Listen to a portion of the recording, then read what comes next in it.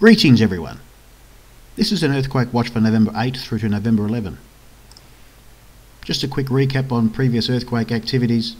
We did receive two 6.0 earthquakes back on November 3, and it appears that with recent solar activities and observations, we could be receiving a 6.8 plus magnitude event.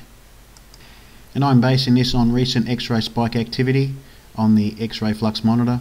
We can see two very large spikes here, and it's fairly abnormal to have them so close together, and fairly significant spikes also. So I'm expecting a 6.8 plus magnitude event during the watch period. We also are still seeing X-ray activity, and we could be receiving a ramping up in X-ray activity during the next 2 or 3 days when the Sunspot 11121 moves more Earth facing. And here is the latest image from spaceweather.com, and we can see this is a pretty large feature, and it is producing a fair amount of activity. And we'll go into the moving SDO and have a quick look at it here. There is a fairly sizable eruption above this also, so we could be receiving a lot more X-ray spike activity once this active region and sunspot moves to around about this location. Now, the recent X-ray activities that we have received are due to the Sunspot 11120 that's above. So that just gives us an indication of the powers and forces involved with these sunspots. They are quite large. Now, there is a prominent coronal hole feature on the Sun, on the solar corona, and this is the main target of my watch right here, and we'll get into the data on this.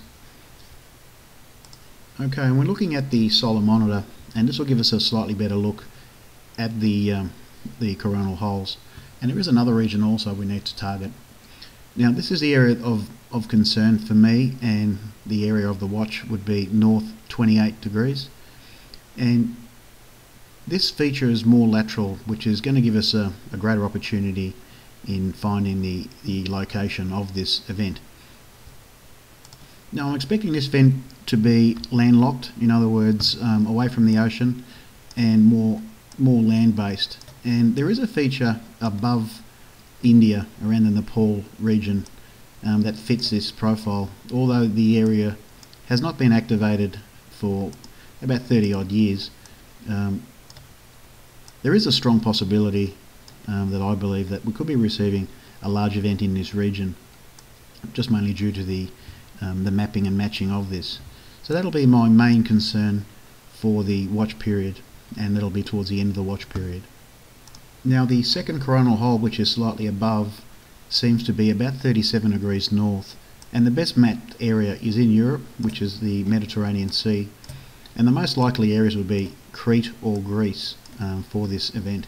So and this is adjacent to the sunspot 11120. So this will be, or this could actually be the second X-ray spike that we're looking at. So there could potentially be 2 or 3 events during this watch period, and these are the main two areas that I've focused on, north 37 degrees and north 28 degrees. Now we'll get a closer look at the SDO, and we are fairly limited with imagery. They aren't as normal as they should be, unfortunately, and we have to put up with some breaking up data. And the area that I'm looking at right here is the north 28 degrees, and we don't really get to see a clearer view of the coronal hole behind the sunspot here.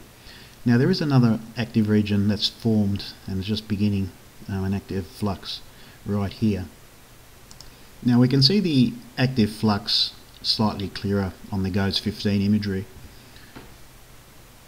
and with the solar monitor we can also see a coronal hole associated with it. So based on this active region and coronal hole, it gives us a timeline of when events may occur. This event could more than likely be slightly ahead of the large coronal hole and the larger north 28 degree event that I'm perceiving. And this is the area that I've mapped. It's just below the Philippine region, and I'll just get the solar monitor back up again. We're looking at the coronal hole here. I'm looking to find a feature on Earth that matches this, and it seems to be around about 12 degrees north, and 12 to 13 degrees. And there is a feature up around the Philippine plate which seems to match this. So I have a feeling that perhaps we may see a volcanic eruption of some kind in this region around Philippines, and there are a few that do run across the line of this. And the most dangerous will be the Taal volcano, and this will probably be the most dangerous, and there are about 14 volcanoes that surround this region, so there may be an activation of a volcano in and around this region, just based on the solar mapping and matching. So that's worth considering also. But my main area of concern would be the north 28 degrees at the end of the watch period, which will probably be November 10 and 11. And that area would be above the Indian region, which will probably be in Nepal or Bhutan. So that'll be my earthquake watch video. Thanks for watching.